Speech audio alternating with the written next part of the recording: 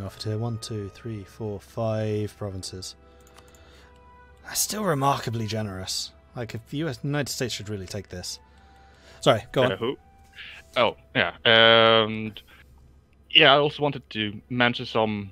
Like, I watch. That is one of the reasons I like this community player. I get to play 3 hours of a game if there's not technical issues. Yeah. And then I get 3 hours, if not technical issues, of streaming content, which is nice. Yeah. And I read the chat, and I find it a bit hilarious. Like, at this point, I'm not sure if they're trying to make fewer more wars, but the whole them saying, "Oh, the HRE they won't attack," and fewer they won't attack Russia. Next session they attack Russia. Oh, they want to attack the Ottomans. Like, they're too scared of him. Next session attack the Ottomans. Yeah, that's true. And I also think Austria has been doing the very, very important job of holding on to Lake Belaton, though. And now that Führer is not here, we are seeing the effects. Like, all the technical issues we had earlier is because Führer was not protecting Lake Belaton. It's his fault. Absolutely. Damn him. And it has also been brought up in last stream, so I thought, like, the whole British-Spain war. Mm-hmm. I mean, the reason Austria didn't get involved, like, for several sessions, he had bad economy, bad technology, and, well, his national ideas are just bad. They're not good. They don't have anything for military, navy, economy, or trade. Who was this? Like, sorry, Austria.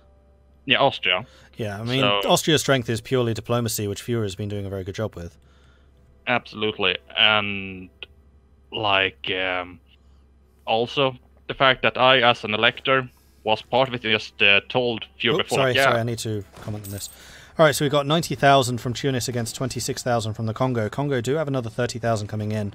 117% discipline on both sides, 5.5 versus 5.2 morale. It does look like Tunis just have superior numbers here, and it looks like that numerical superiority is going to win out, though they are taking the -1 from terrain. And they've been taking some pretty hefty damage. If Congo can just keep on inflicting such casualties, then they will be fine.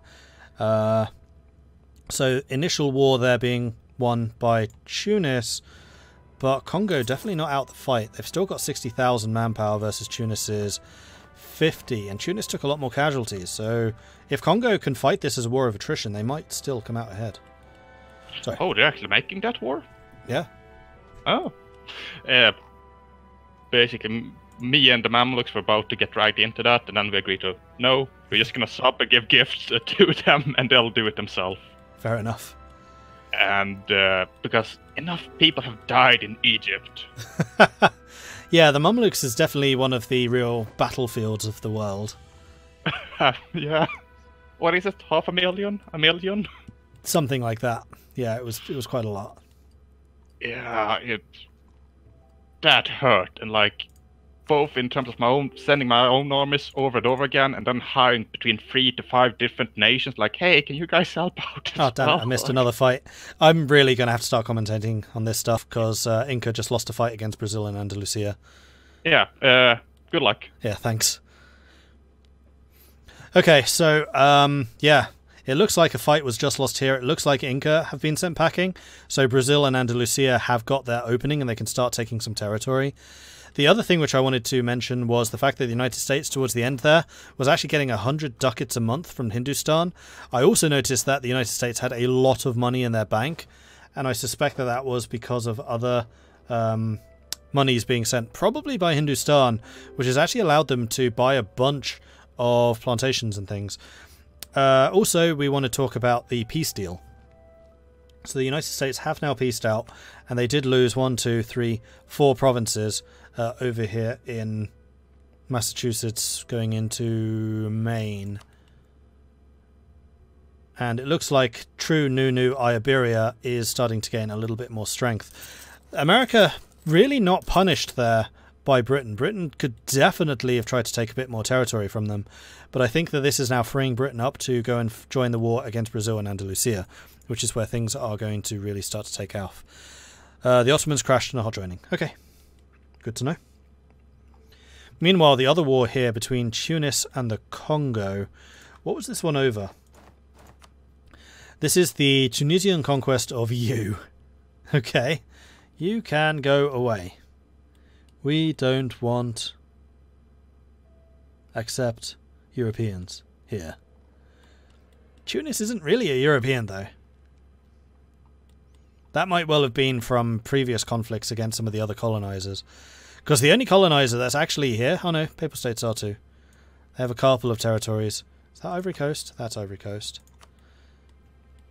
That's actually going to be really strong for Hamburg. There is a lot of money here, and I'm a little bit surprised that Hamburg is not devoting more ships to trade here. Like, this is one of the most, if not the most, important trade node in the world. Yeah, the end node's where you make your money, but this is where you control where that money goes. And this is basically all of Asia's money. There's 70, 90, about 100 ducats coming through the Ivory Coast, and he has no light ships here at all. Like, you could just be sending all of this to the English Channel right now. All of it. That's where Hamburg collects, isn't it? Oh no, they collect in Lubeck. How can you get that to go into Lubeck? I guess you would have to get it going to the Caribbean? And then most of that is being collected by the English Channel. Okay, maybe it's not in their interests to do so. Either go to the Caribbean, Bordeaux, English Channel, or Sevilla. But you can at least deny it from people you don't want to get rich from trade.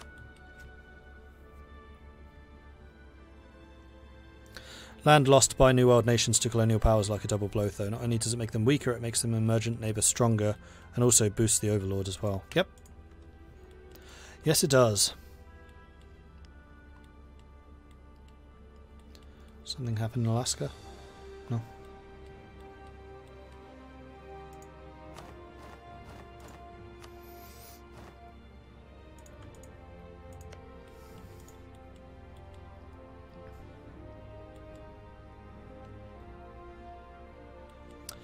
I'm annoyed I missed that fight. That would have been an interesting one to watch. So Congo is now trying to raise a bunch more troops. 67,000 manpower versus the 45. It doesn't look like anyone else wants to get involved. Tunis is actually getting a big subsidy from the Papal States, whereas the Mamluks are subsidizing the Congo, though not nearly as much. But the Congo is very wealthy because of production, and does just have a bigger income. Neither side has taken loans as yet. Full army size is 107,000 versus 108,000. These two nations are extremely well balanced. I mean, losing the Fort of U is going to be a blow, seeing as it is a level 6. Where's the next fort going to be for them? Oh, all the way down here. Oh, Congo!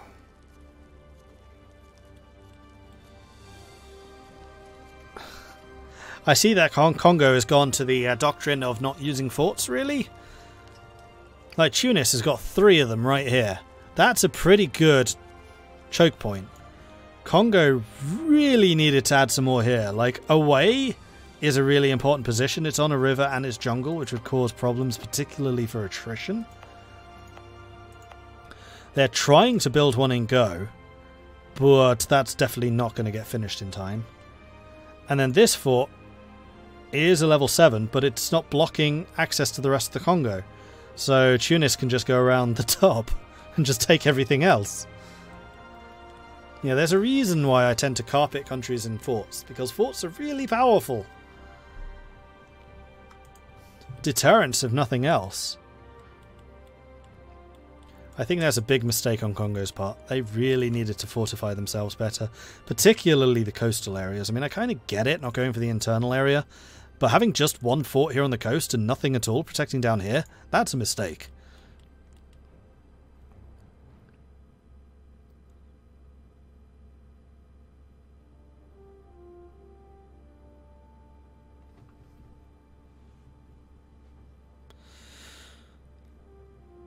Ivory Coast, Caribbean, East Coast, St. Lawrence, North Sea, Lubeck, I think. He does have New York and whatever trade. Yeah, that's true. So he could be sending money to Caribbean, where he can then send it north to Chesapeake.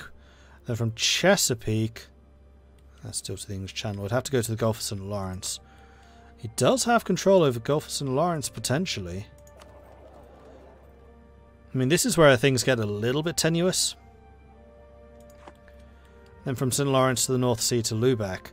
But I think already they've accepted sending the money down to the English Channel from the Dutch. I don't think they're really contesting the North Sea. I think they did come up with an agreement there.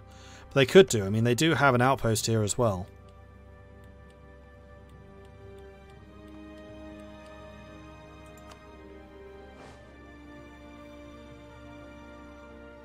It's funny how many EU4 players don't like forts. Yeah, I know, it's mind-boggling to me. Forts are so powerful. Oh, we've unpaused.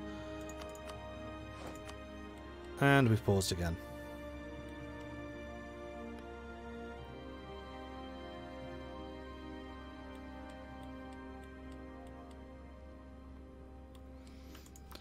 So, what state is America in? They're making a good amount of money still. Huzzah! They've really brought their inflation under control. It looked like it was a lot higher. No loans. I mean, their main problem is just a lack of manpower and the fact that they're down to just 13 regiments. But the damage they took there was not critical. The problem that the United States is going to have is the fact that they're just surrounded. It's going to be difficult for them to expand. The United States is going to want to join an anti-British coalition of some kind, because North America could become a real battleground and a place where enemies of Britain could actually hurt the British. Yes, they can't get to Great Britain because of a lack of naval access, but they can get to the United States most likely. How many provinces does Prussia need to form Germany? They need provinces from Austria, which they're never going to get.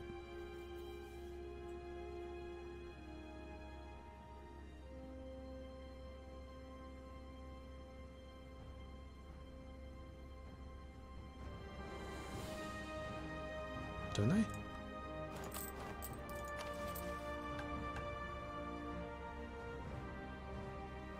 Hamburg, München. In fact, if we zoom in a little bit, so they need Hamburg, which I doubt they'll ever get. Oh no, they don't. I stand corrected. Augsburg, Cologne, Nuremberg, München, which they've just taken a bunch of those from Ulm. So the only one that they're probably not going to get is Hamburg. Oh, and Cologne. But this is the Netherlands, and the Netherlands does like doing good business. So they could probably come up with an agreement for Cologne. It's going to be Hamburg that would be the difficult one, especially because Hamburg's the capital.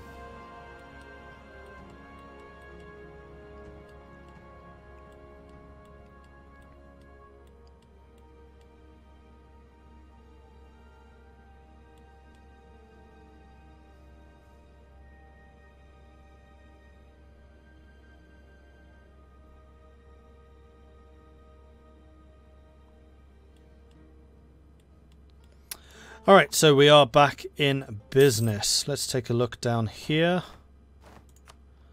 and see what exactly is going on. So, Inca and Texas are going to need to regather 14% on the fort here. So they do still have a little bit of time, potentially, to try and take it again. Are we now using defensive edicts? We are now using defensive edicts. Where's the capital? That's still a bit further north, isn't it? Yeah. So there's still a lot of mountains to be making their way through here. Like, Incan territories are not pleasant to go through. And if we take a look at the attrition suffered so far, oh boy.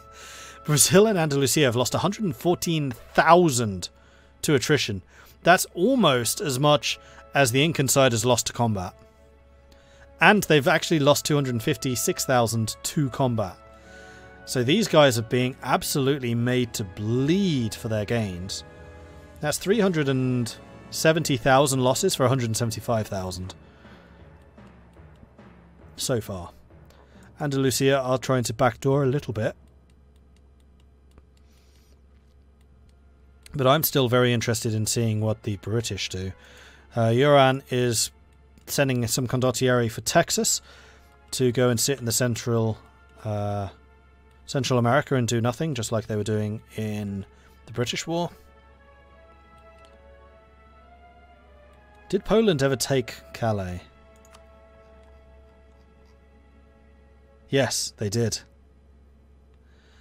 So I guess the United States won the bidding war.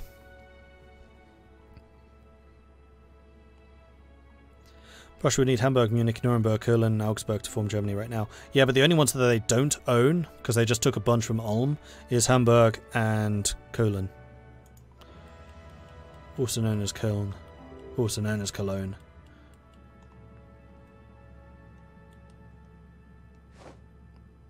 Oh, it's the Ottomans. These are the Ottomans. Okay, so the Ottomans are rejoining now. Hopefully the AI hasn't completely destroyed their game.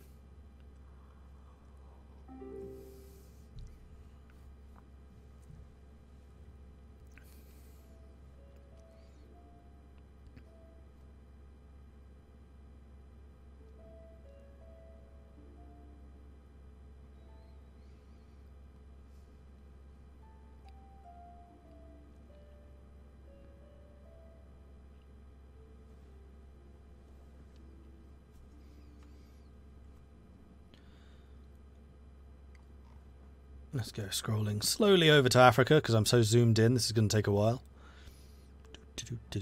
Almost there. Almost there. Here we go. So Tunis has indeed taken Go, which is where I think they were building the fort. It looks like they're building something in a way which might be another fort. But if I was Congo right now, I would be trying to just build forts everywhere. Not literally everywhere, but like create my regular jigsaw of just controlling as much of this land through zones of control as possible, and then just fighting a retreating battle against Tunis as they come in. Trying to buy myself as much time as possible for the forts to build. And as soon as I'm able, I'm going to click on Congo to see if they're actually building stuff.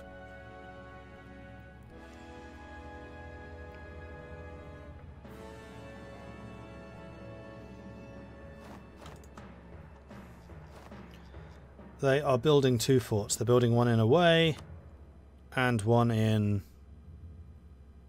Go and Izku. So they're building one in these two provinces. See, that's so close to the front line, I doubt that they'll ever get finished. They need to be building a couple of forts back here to hold the line here and then basically create a new front line over here. I mean, Mpemba is going to be a good fortified position because it is a level 4. The problem is the fact that your enemy can just go through the top. Probably here in Songo would be a good place. And then maybe down here in Matamba. Yeah, it's a bit more difficult because this is all savannah. 50, 60, 70,000 against 98,000. So right now Tunis has the numerical advantage. Is Tunis going to start trying to blockade? Because again, we have players not using their navies. You could be driving up the war exhaustion for Congo, and Congo is made up of so many different small countries that they will have separatist issues. They just will. Meanwhile, here we go. Tunis is moving in against the Congo. 40,000 against 20,000. Congo is reacting pretty quickly, but they are not force marching. But then again, neither is Tunis. This is a -1 because of the jungle. We do have Congo's forces who have now arrived. Full line of artillery in the back. The Congo actually have a much better backline than Tunis do, so they will be in a position to do just more damage. And again, like the casualties being suffered, being very, very close. Actually, Tunis now taking a couple more. And it does look like Congo might be able to hold this. Yeah, it looks like their morale is going to be superior. We do have a couple of artillery moving into the front row there a couple of times. And indeed, Tunis is then sent packing. So even though Tunis had the superior numbers, Congo was able to hold. And this does buy them a little bit more time, but it's going to take them 2 years to build these two forts. That's dangerous. Like, they really need to start building some forts like further behind the lines. Yeah, money is going to be a bit of an issue. This is when you take loans. Like, you need to get those forts up and running. And then if you can secure subsidies from somebody else, then you can use those subsidies to pay the loans off. Congo, meanwhile, is actually doing something very sneaky and starting to attack the back of Tunis. This is actually a good move. And Congo is actually following up and trying to attack the Tunis army. I'm not sure that's a good move. That's 20,000 against those guys. They are actually at full morale, right? Oh, no, they're not. No, they're not. Okay, so they managed to kill a little stack here. and just reclaiming some of the coastline. They're not going to be able to retake you, but this is buying them a bit more time to get Oe and Anziku fortified.